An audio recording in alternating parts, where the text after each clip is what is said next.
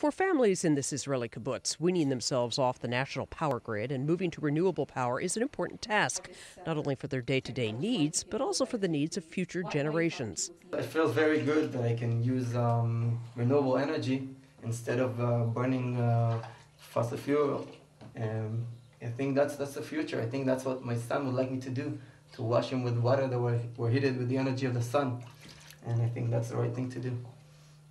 To ensure the move pays off, a new system of solar panels, one that creates both electricity and hot water, is being installed.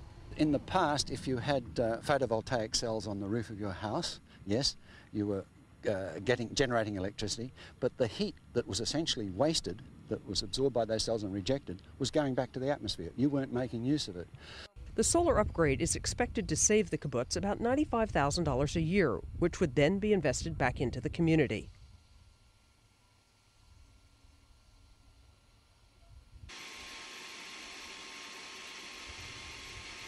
This solar field in my back would return the investment which the kibbutz has invested into it in approximately 5 years.